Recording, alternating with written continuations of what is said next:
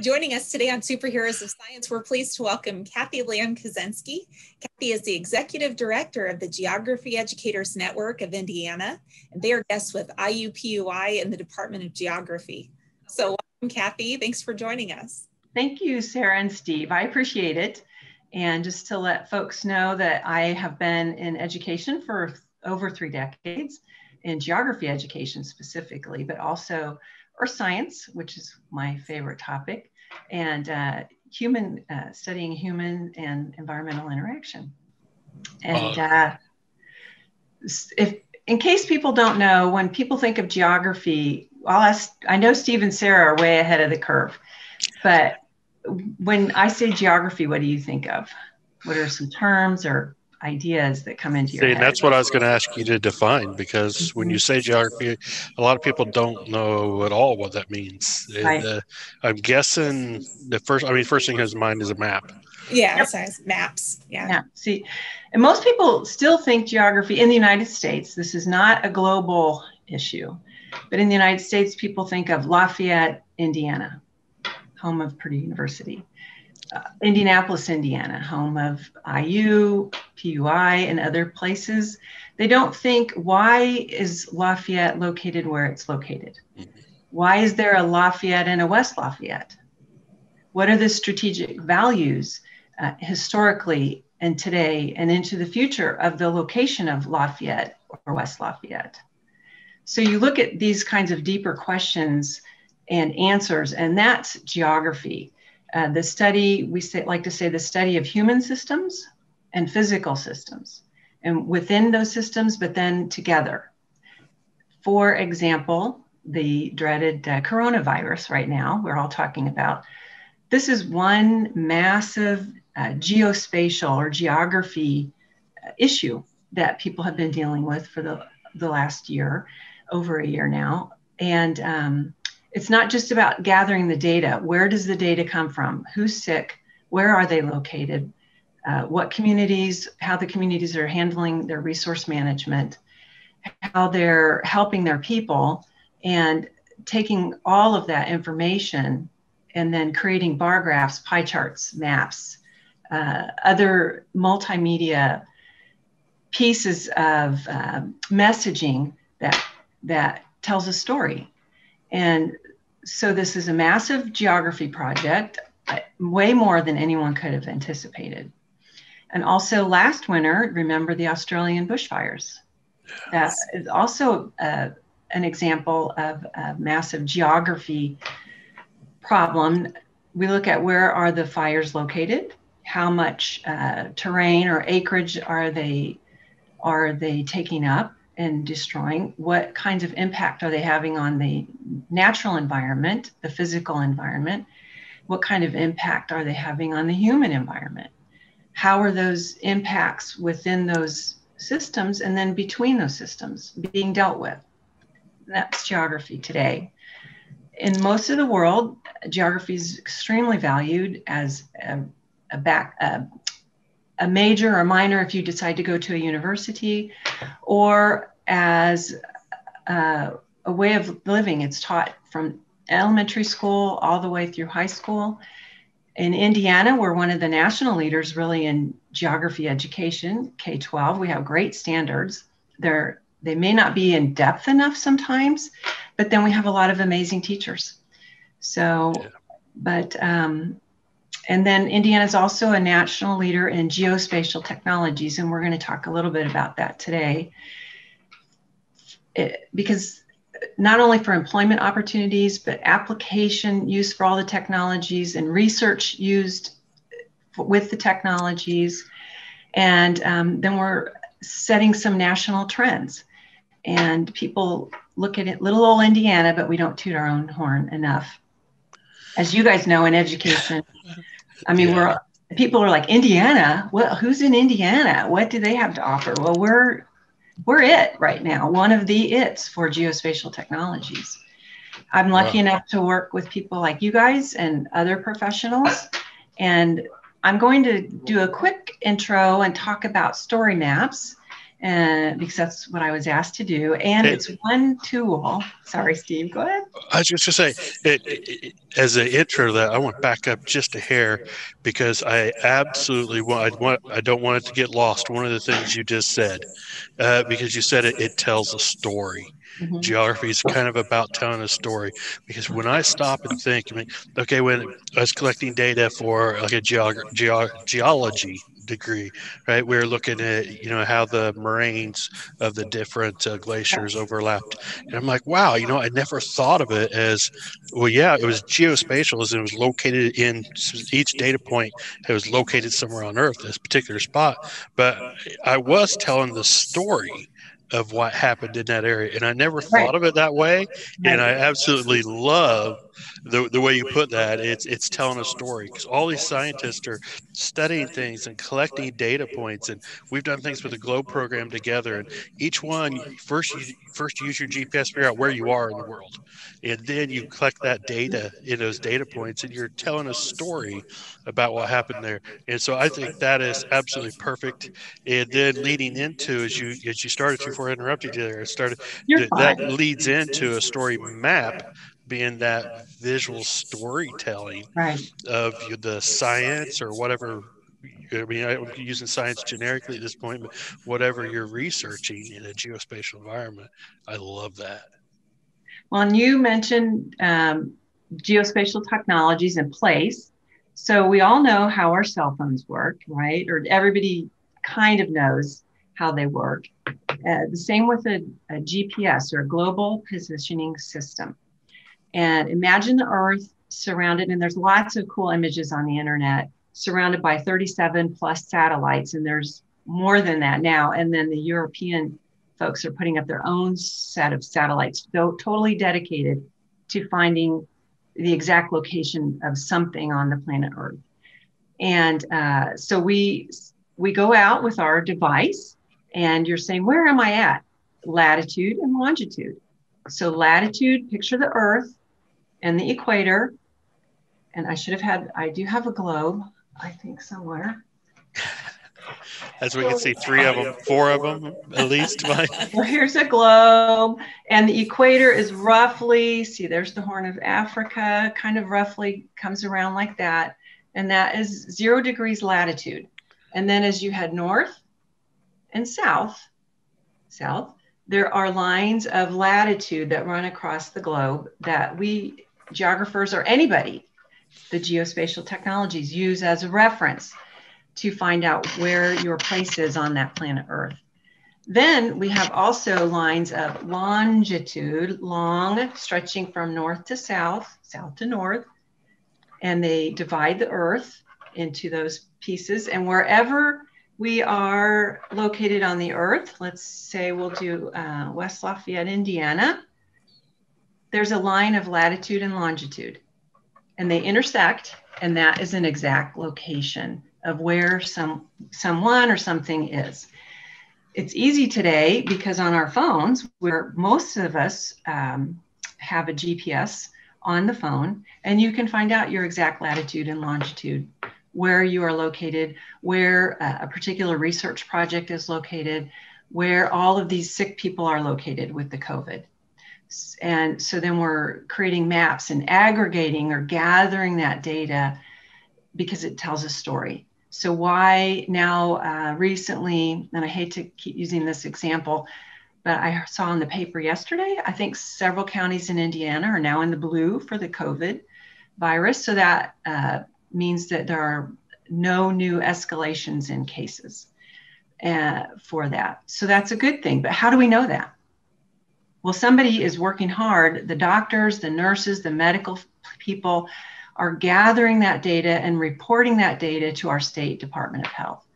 And then that data gets mapped, usually within a 24-hour update. We have a really good person working on our dashboard for Indiana and the COVID virus. So that's kind of ties into location and place. Imagine if we are looking at all of the schools, say in Madison County, Indiana, which is down along the Ohio River. And we've mapped out where all of those schools are located. Each school has a latitude and a longitude where they intersect and they have an exact location. Then we create a map that has all of those schools on the map. Let's say we're worried about flooding at a couple of schools. So then we might create a map, a different map that has bodies of water on it, or maybe where we have flooding after a heavy rainfall. Then we're thinking, what kind of roadways might be affected by the flooding so that we can get the kids in and out of those schools safely if there is flooding. So then we would have another layer, a map that shows the roadways.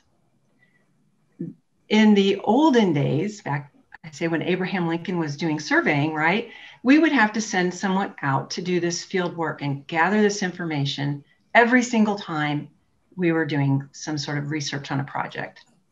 Now, thank goodness for technology and softwares and research. And under the umbrella, it's called Geographic Information Sciences or Systems, so a GIS. And in a GIS, I look at it as a massive software framework that can gather and pull together billions of points of data, which if you think about the Earth and the Moon and space and Mars and further beyond, there are billions of points of data intersecting latitude and longitude lines, and in space it's three-dimensional.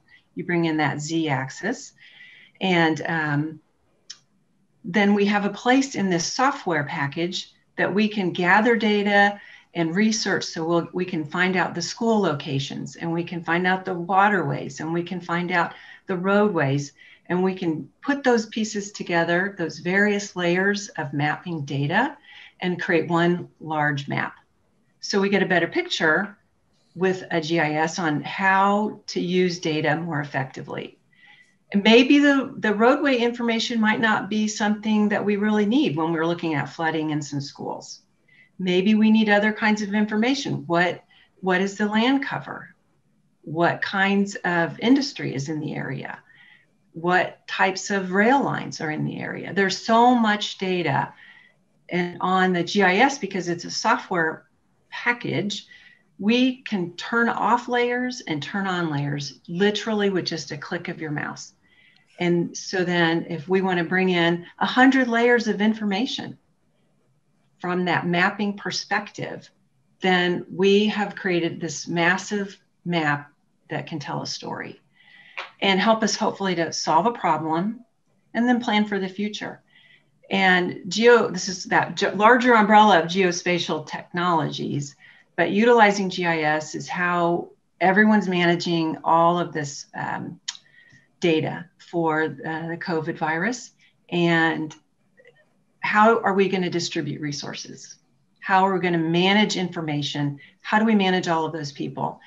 And luckily, there are a lot of really smart young folks moving in, and some of us older folks. I'm not in that GIS realm. I'm not that proficient, but I know just enough to be dangerous. And I know who to call if I need to have some questions answered, right?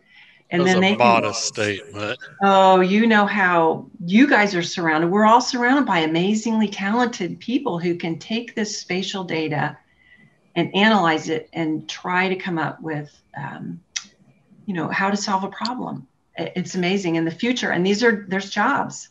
We have jobs all over the state doing these things. For instance, the utilities. You think about where all just your poles are located that are holding your power lines and your cable lines. That's the tip of the iceberg for the utilities for using a GIS. How can we more effectively put in transformers? Or when you're building a new neighborhood, how can you lay that out more effectively? That's mapping and using all of these place location pieces of information.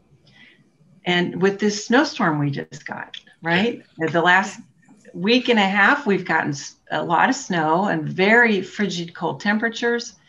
And how are we managing the vehicles that go and help treat or plow? How do we use all the sources, the city employees and the state employees and the local people, but then also all of our volunteer plowing equipment.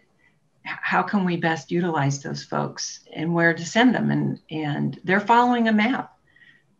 They're assigned a targeted area and following maps.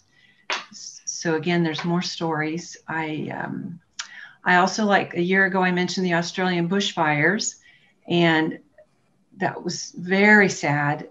Not only where they're located, but how they impacted the local environment. And everybody, of course, loves koala bears, and that became the issue. And it was horrific seeing those videos. But how is that going to impact the koala bear population and growth in the next 10, 15, 20 years? How long will recovery happen of their natural habitat, of their populations? There'll be some regions where they will never recover and come back.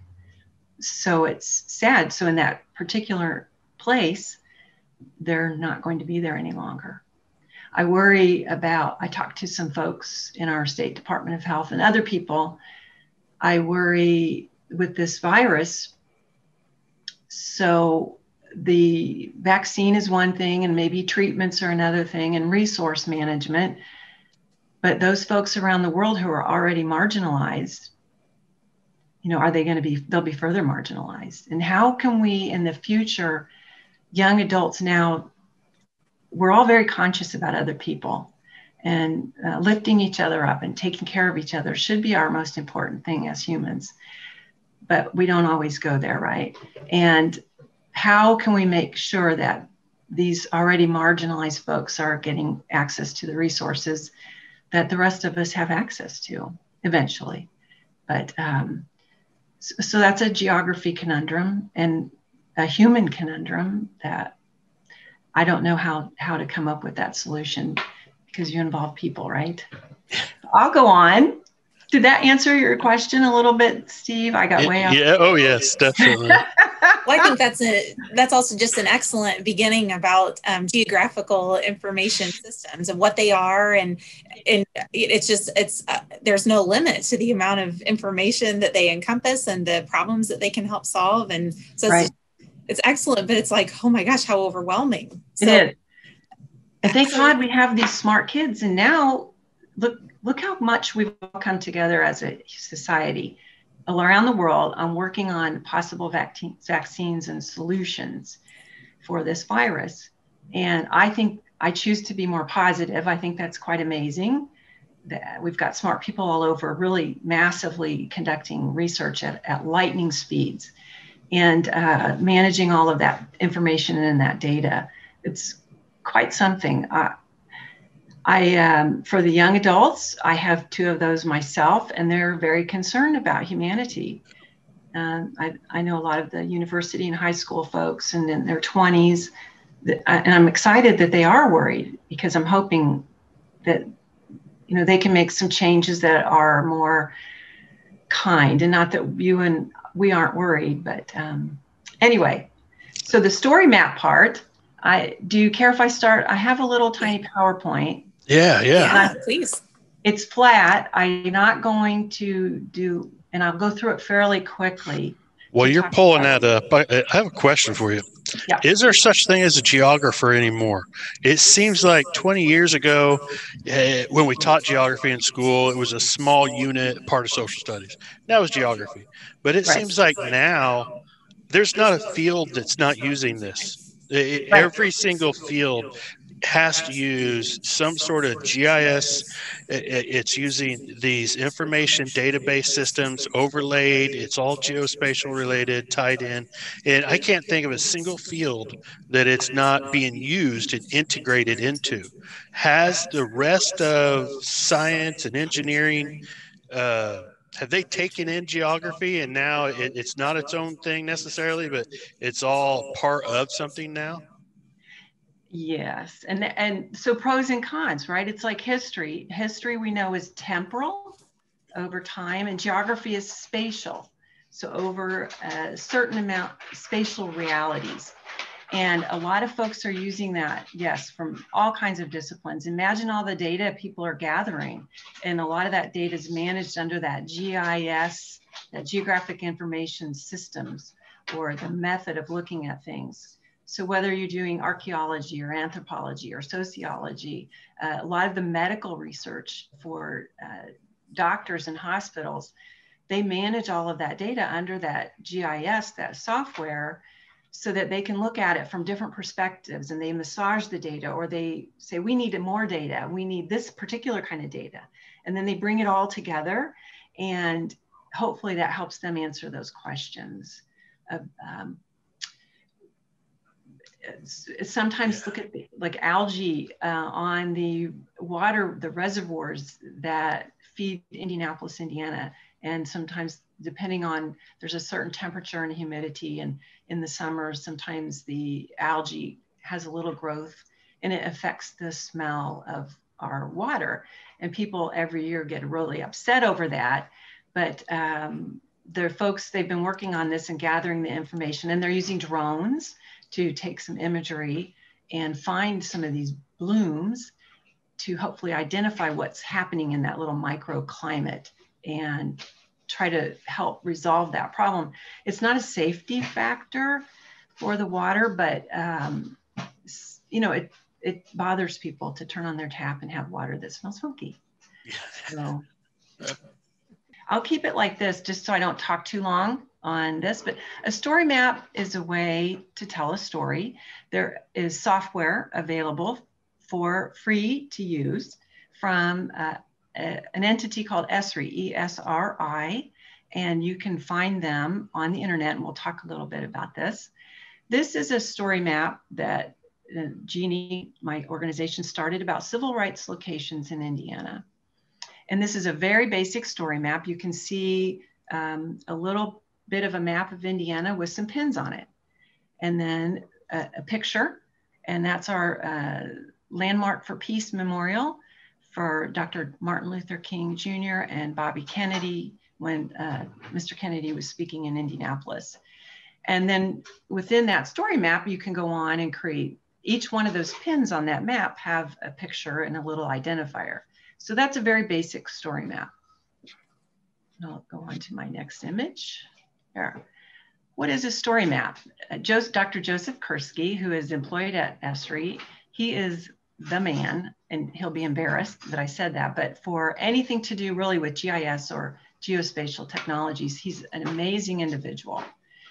And he likes to say that story maps are a simple web app that combine interactive ways, maps and multimedia and experiences to tell stories by the user. I look at story maps as a way to combine, say, maps and graphs, bar graphs, pie charts, books, interviews, video, your own photography, or photography you've borrowed from someone else, and data, all kinds of data. So all of that, when we use the term data, we mean all of that information. So it's not only, you know, that we have, say I have 5 apples in my bowl in my kitchen. So it's data is more than just numbers. There are several story maps. If you type in story maps in Indiana, we have some amazing things. One, you can see in the front, geomorphology field trip in Northwest Indiana, which is an amazing part of our state because of the massive dunes and along the southern shore of Lake Michigan. The image up at where there's a big tunnel, that's our big dig in Indy. It's one of the biggest underground digs ever. And it's a way to store our storm water and keep it separate from our sewer water and not have everything dump into the White River. And you'll see the Hunan Marketplace down in this central part. That's an image, and somebody created a story map about the current virus situation. The Australian bushfire story map. I mean, there's just story maps about everything. And students and teachers and whoever can get on the internet and make a map. In order to do that, you need to sign up for either, let me see if I can move my screen a little bit. For schools, ESRI has offered free membership for any school or any entity, Boys and Girls Clubs, 4-H, who are doing outreach for K through 12 students. And I always even say future teachers, so hitting the post-secondary environment. And if anyone's doing a little bit of research or helping a school kind of upscale their technology and use of technology, for individuals, you can go in and register, and it's a public account, but everything you do on that account is private unless you choose to make your things public. And then for a school bundle, and I'll go through these websites very quickly also. The individual, and that's so if anyone can sign up for that. Yes. So if I wanted to, let's say I was mapping the Smith lineage, where people were buried, and doing the genealogy behind that, I could actually make one on my own, totally not related to school stuff. Right. I could just go on and do that, right? Right. And you can have a free access, and they don't send you a lot of junk, you know, about everything and anything. Again, this is one of the world's leaders in GIS, or data, latitude and longitude data gathering. And again, data means satellite imagery, all that beautiful photography we see, aerial imagery. It could mean interviews, articles. So all of that is considered data nowadays. But a lot of that has a mapping component. So yes, you can get a free account. And for schools, you can sign up for a free school bundle. And within that school bundle, if a teacher wanted to have, say, 200 or 500 sub-accounts for every student, you can request that and they will grant that to you. Then you use those online, so it's stored in the ESRI cloud, and you don't have to utilize the resources and the technology capacity for your particular school or school corporation. So it's a good tool. It's a great resource. It's a phenomenal way to do at home. And when we're all stuck home with hybrid education, or, you know, everybody's quarantined for 2 weeks, there's no reason why students can't be utilizing this technology. Next page, there are traditional story maps, and I'll post this PowerPoint, Steve, and send you the links so then people can look at it if they want to. Perfect. There are the Story Maps 1.0, the very first version, and there are different formats. I'm inclined to do the basic because it's literally the pins on the map with the photo and the description, or you could tie in a video or interviews or do your own field work. And so there's a link there. And then Story Maps 2.0, which really and I'll show you that. You start running the thing and it says build, and you click and you start to build your own story map. And last year, the three of us did a presentation at the State Science Teacher Conference. And in that crowd, 2 people started and created a basic story map during our 30-minute presentation. So it cracked me up. So we have, as a result, from all these story maps, different schools can participate in a national competition, middle school and high school students, and it's a map competition. And the deadline is in May, and for Indiana's registered, and so we have 10 $100 Amazon gift cards as prizes. And I've got a link here for the 2019 winners and the 2020 winners. And then there's some details. We had somebody do buzzing bees. So bees, the value of bees. Of course, the automotive industry in Indiana was big back in the day, and somebody had done a story map on the automotive industry. Bats, our little brown bats in Indiana, and other topics that like elected officials from Indiana, and that are appropriate. So you can kind of see what some of the kids are doing. These are, again, very basic story maps because they're not necessarily professionals working on that. But on the ESRI website, you can find story maps about almost anything that people from all around the world are creating. And again, those are from professionals, but they're amazing. And we have different, I like tying in images of students doing field work and different professional development, different student opportunities between the 3 of us or other outreach groups that we all work with. We're very fortunate in Indiana. National Geographic Society has some really good resources and information on geo inquiry, and I'll talk more about that in a little bit. I'm going to show you a website. And they do have a educator certification. So any educator, parent who does homeschool, anybody who does education outreach can sign up to become a certified educator at the National Geographic. And it allows you to access their resources more, especially their explorers from all over the world, and lots of lessons, and to interact with educators from all over the world. It's a really good way to network with like-minded colleagues.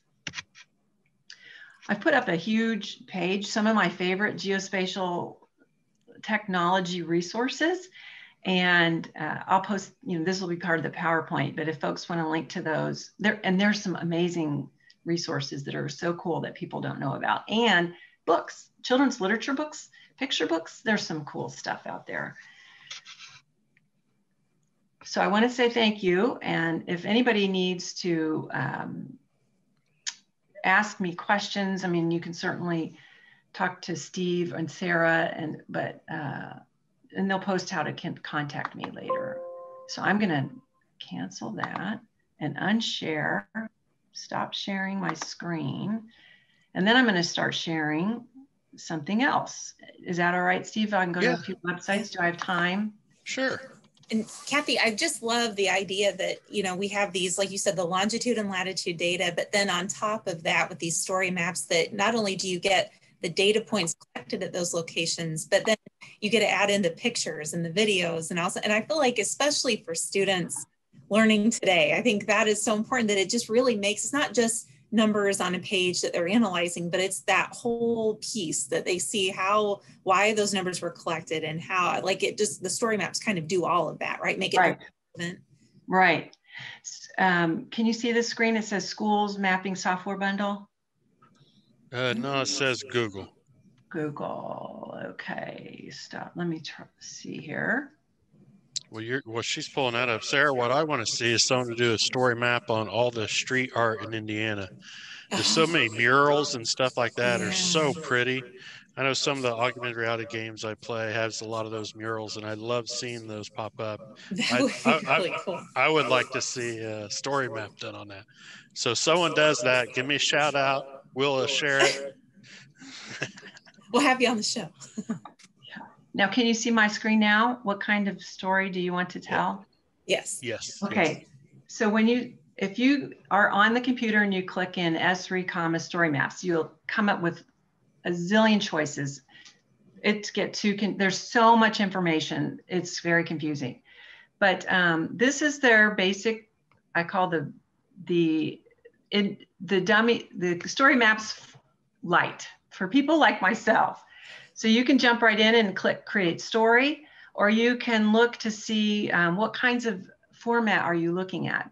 So this sequence of place-enabled photos or videos, that's a basic story map. It's a great place to start.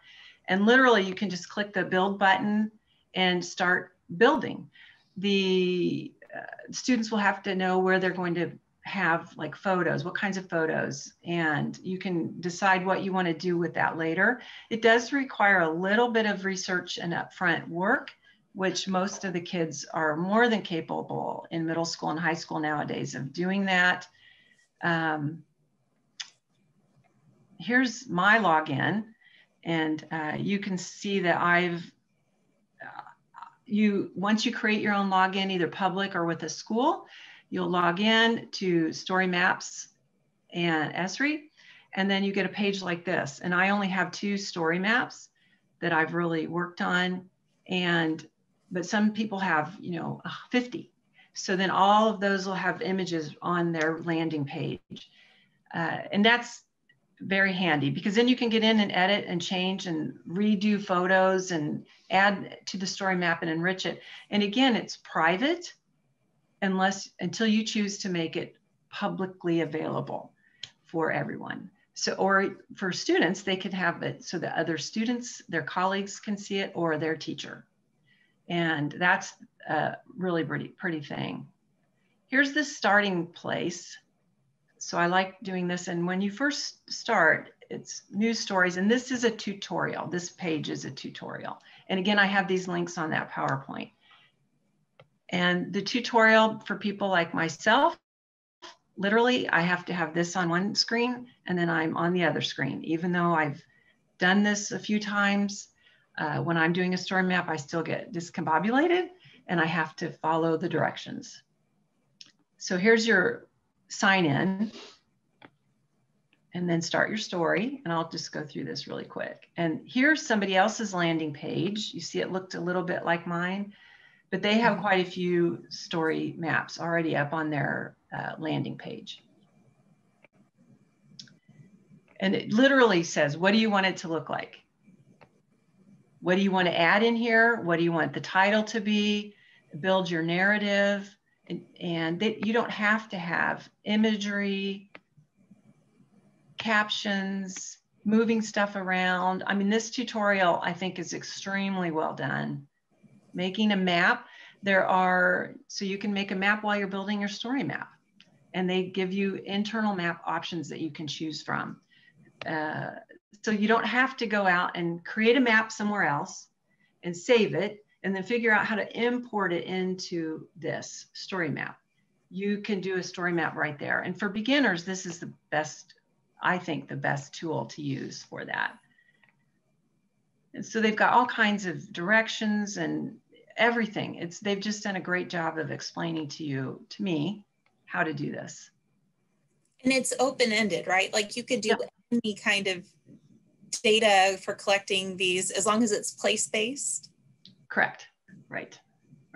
But like I said, that large umbrella of data, and this is in the national and state academic standards, data isn't only numbers anymore or the location, latitude and longitude. Data could be an interview. Data could be a historic written document. Data could be satellite imagery. So there's a lot more to data in the 21st century than simply numbers or latitude and longitude intersecting points. And I wanted to show you also, did I do the bundle? Let me get that going here. Story maps, bundle, map, bundle. This is where, if you're a teacher,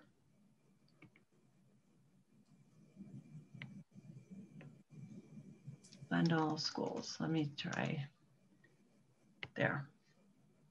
If you're a teacher and you decide, hey, I want to try this for my school, and literally, and then there's amazing people at the ESRI site who just do K-12 outreach, and you can call them and have a video chat. So you're getting to the school mapping software bundle, and you scroll down and then request a free ArcGIS for Schools bundle. And you fill out this information, and then you hit submit. And it takes, I don't know, 2 to 4 days, and you'll hear from somebody, hey, we're giving you 100, or 200, whatever you ask for, or 20. You may just want to have your AP human geography kids have access to do some development and data. So that's pretty easy to do. Once you get that, though, I firmly recommend, so the teacher sort of has an idea of where they want to go, let the students figure it out, because they're quicker than a lot of us in these things, and then they can teach you how to use a story map. I think, and also another thing that ESRI has done with some of all that data that has been collected, they've created geo inquiries, which I love. And they're based on themes. So you can see some American literature, earth science, environmental science, government, human geography, math. I won't read all those, but you can go into a category, and let's say we'll go into upper elementary and click in. And there are a list of a lot of different geo inquiries, and geo inquiries are usually 2 to 3 page interactive activities that involve some story map and some mapping elements, as well as other things. And it's a great way, again, of doing at-home education when you're hybrid, or if you're a homeschool family, if you have Boys and Girls Club, 4-H kids after school, FFA, and you're doing some soil studies, things like that. These inquiries, can be done in the classroom or on a device at home. So you can see under the upper elementary, all these different topics. Nice. And I love these. Again, American literature hits the board. Think about all the books that schools require the students to read. And think about the spatial nature of those books. And the kids could take a book, or a team of kids could take a book that they really like, To Kill a Mockingbird or whatever, and create a story map using that book, and just researching and finding some more information about the times, the author, what else was happening around the world when that book was written. So it's a great tool to use wandering your neighborhood. If you're taking walks, identifying things. So the geo-inquiries are a great resource, and the National Geographic also has a geo-inquiry training set of courses for teachers you can do on your own time. And it's a good way, again, of networking and accessing the Nat Geo resources. It's a great theory. I call it it's like the scientific method for spatial thinking and geographic perspectives. So GeoInquiry is an awesome resource and tool. It's a framework under which you can teach, just like the scientific method. Another resource I love is called iNaturalist. And can you see that? Yeah. The little stork. Yeah. And it's an app on your phone. You can register online and get an account as a teacher. I do that. And then I have an app on my phone, and it's a little green bird. And the students can take walks and do whatever they want to do, or hikes or around the school, and take some photos with their device.